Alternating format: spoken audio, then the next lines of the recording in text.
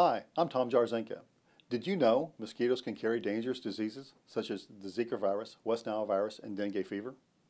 Insect repellent can help protect against mosquitoes, but in order for it to be effective, the repellent must be applied correctly. To begin, do not spray repellent in an enclosed area or near food. Apply the repellent to exposed skin as well as clothing. When applying to your face, spray the repellent on your hands first and then apply to your face. Avoid your eyes and mouth. Make sure to apply and reapply according to the label instructions. The effectiveness of the repellent can be affected by sweat, water, and temperature. For more safety tips on mosquitoes, contact Massey Services today.